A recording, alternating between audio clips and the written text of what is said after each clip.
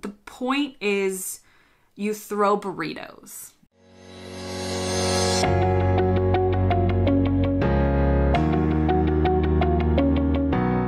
Welcome back to the Girl Gone London channel. If you're new here, my name is Kalyn. I'm a dual UK and American citizen, and today I am reacting to some really bizarre American products.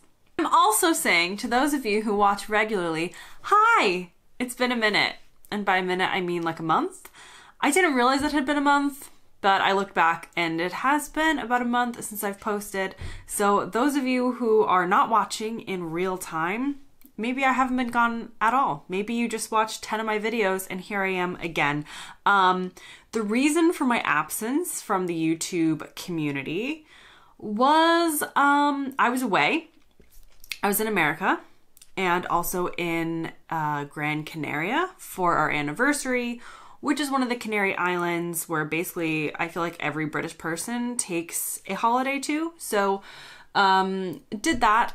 But anyway, here we are. I've also had a little bit of a rearrange of my office, hence why you now have this blank wall behind you, but I've got this picture now framed.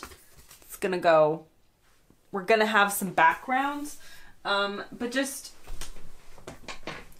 not right now. Okay, so as I said in this video, I thought I would show you some of the hilarious products that I found in America. I am not so British that I actually judge these products because I want most of them, but I am British enough to realize that these are very American products. So here we go.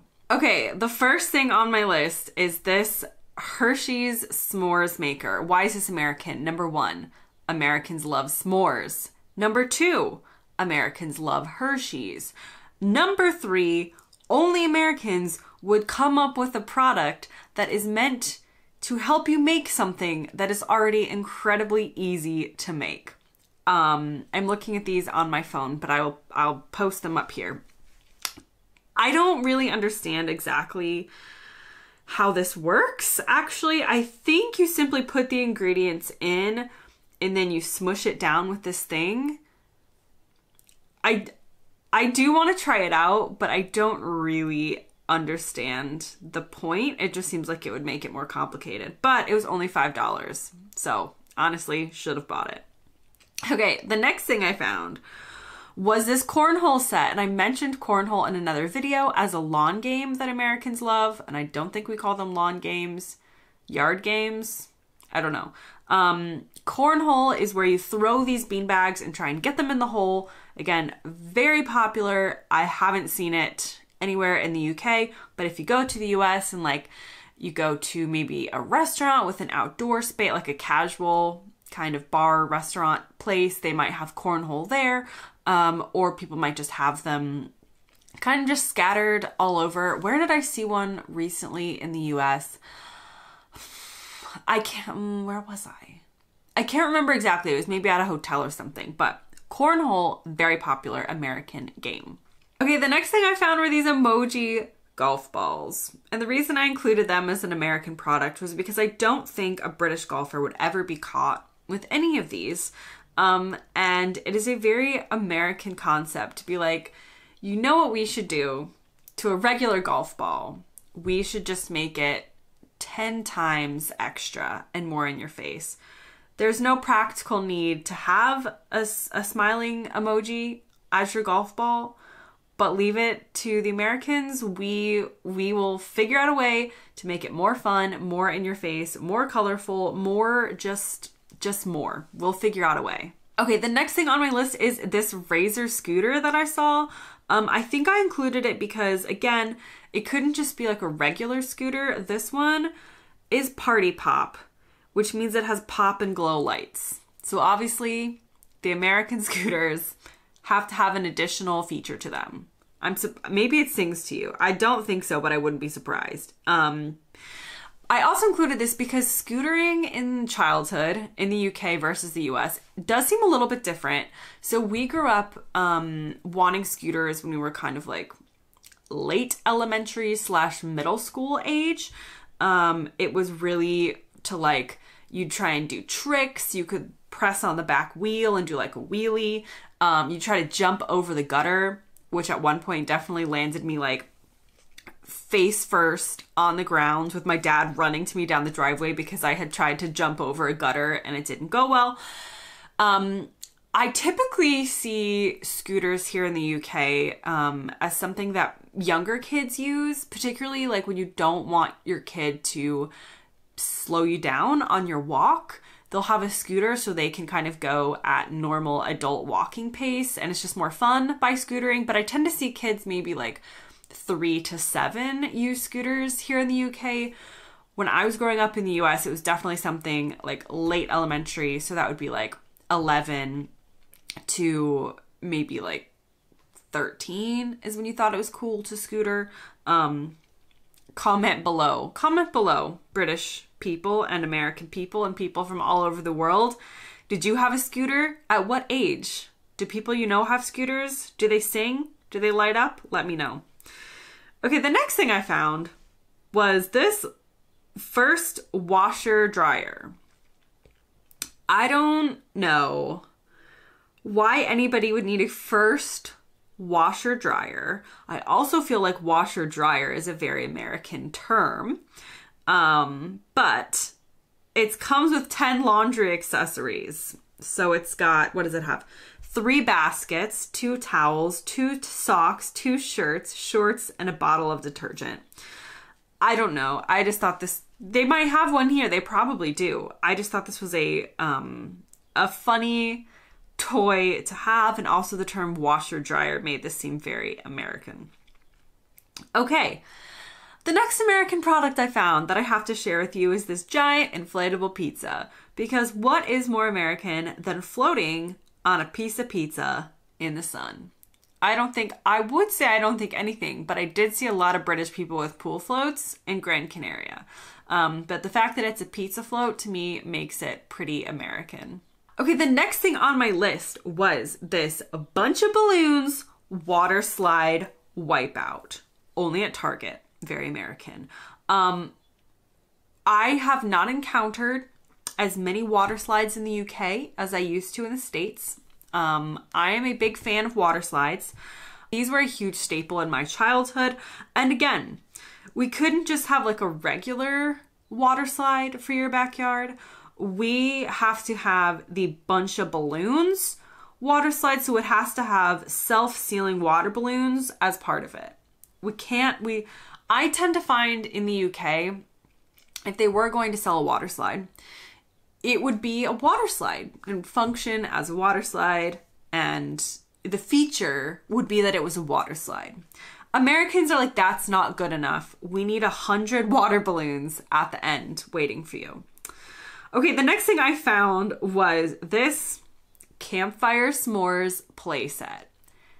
I told you Americans love s'mores, so much so that there is a literal playset to pretend like you're making s'mores. It looks like they have little like fabric marshmallows, like fake sticks to use. 23 pieces, ages 3 to 6. So you can pretend to be making campfire s'mores and prepare yourself to enjoy your future s'mores maker as an adult, I guess. This is the gateway drug to that. Okay, the next thing on my list was a summer camp game. And I included this as a very American product because summer camp is not a super popular concept in the UK, not in the sleepaway style camp that you see in this image. So I instantly saw summer camp game, very American. $24.99. This was also at Target. And I don't know how the game is actually played. It doesn't really say, but s'mores and summer camp are very American things. Aha! The next one is a Taco Bell card game. Can you imagine if there was a card game? What's a popular, like Greg's? Like a Greg's card game. That is essentially what this is. So again, I've never played the Taco Bell card game, but I love the fact that it exists. This is, again, the most American thing I've ever seen, making a card game out of a fast food place. I might have to get this, do it as a giveaway to one of you lovely people who I'm sure want it. Card game about tacos and fast food. Very American. Okay, the next thing I found, you know what? I think I've actually, did I see this in the UK? I'm not sure. It's called Throw Burrito. And the point is you throw burritos at each other. I cannot imagine going to somebody's house in the UK. They've invited me over for dinner and games and them pulling out Throw Burrito. I can't imagine most people I know in the UK throwing burritos for fun. But I can think of so many people in America I know who would love this game. And if I got invited to an American's house for dinner and they said, we're gonna throw some burritos now, I would be like, of course we are. Another day in the USA. Also, I took a picture of its sister, Throw Avocado. You can combine it with Throw Burrito. Has anybody seen these games before? Has anyone played them? Do they exist in the UK? Can you imagine the night before her Jubilee, the Queen playing Throw Avocado? I don't think so, but I've been wrong before, so maybe this will be the next thing to hit the British market. Also, Throw Burrito, the extreme outdoor edition. So Americans couldn't just have Throw Burrito. We're like, you know what? We're gonna make a game about throwing burritos at each other. But that's not enough. We have to take it to the next level and have the extreme outdoor edition. It includes huge inflatable burritos. The phrase huge inflatable burritos has never been uttered in the UK until now. I guarantee that. It's probably been said millions of times in the US. God bless America. The next thing I found was Breathe With Me Barbie, Yoga Barbie with 5 guided meditations. $50. I'm not paying $50 for Yoga Barbie. Seems expensive. Again, I love Barbie. I had a couple Barbies. I think Barbie is a very iconic American brand. And I just like the fact that now she's been through the pandemic, life is hard, potentially going into a recession, and she's doing her yoga. And the whole thing just seemed, again, very American to me, but maybe Yoga Barbie exists here in the UK. I don't think so, but I'll look it up after this video. Okay, the next thing on my list was this book by someone named Devon Franklin. Never heard of him. He looks very happy walking on the beach.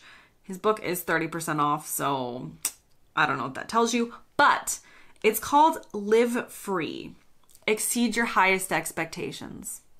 If that is not the most American phrase I've ever heard, it is very apparent when you are in the US versus being in the UK. That sort of naive American optimism is alive and well. And it's just that like over-the-top enthusiasm, exceed your highest expectations. I feel like Brits are more realists, and maybe a book like this wouldn't be front and center here in the UK. So when I saw this man looking so happy, live free, exceed your highest expectations, I thought that is a very American looking book. The next thing I found has to do with the outdoors. It is this extra large charcoal because you couldn't be satisfied with regular charcoal. You have to make sure that your charcoal is extra large, the largest on the street. So when people come over to your barbecues, you're like, check out my charcoal, extra large. I have never seen extra large charcoal in the UK.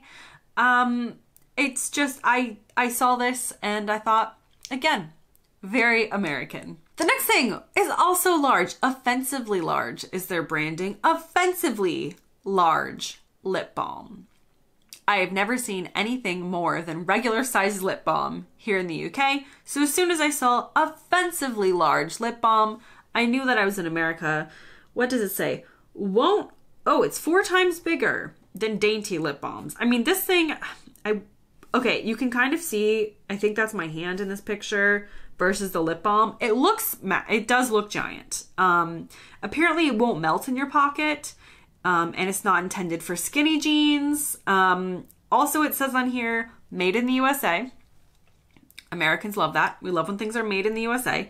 And also, it says a portion of proceeds benefits U.S. veterans. This is a whole entirely separate video about the military in both countries, but supporting veterans and supporting the troops is something that for many Americans is a very important part of life. So their branding here of benefiting U.S. veterans will definitely do them well. In the UK, I haven't really ever seen something like this, like a commercial product supporting veterans of the British Armed Forces. It's just different cultures, not saying that the British do not support their military, but I'll jump into that in another video. For now, just enjoy this offensively large lip balm.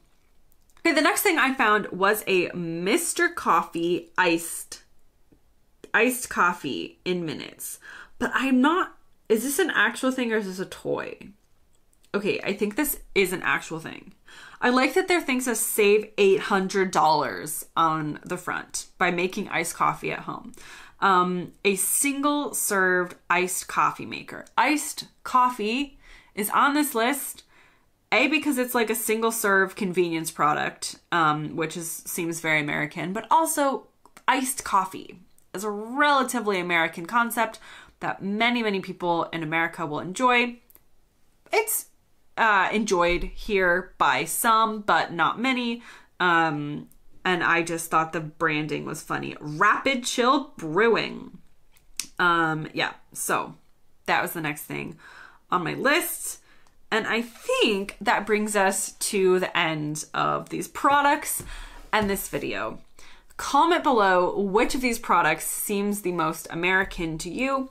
Like I said, I am kind of forever caught in between two worlds now, where I can identify which things British people would find very American and I find very American, but I definitely am going to buy the baking Play-Doh kit for my nephew because it looks amazing. As always, thank you very much for watching this video. I will be back with you next time with more UK versus US videos and lifestyle here in the UK. But until then, have a great Jubilee experience and I will see you next time.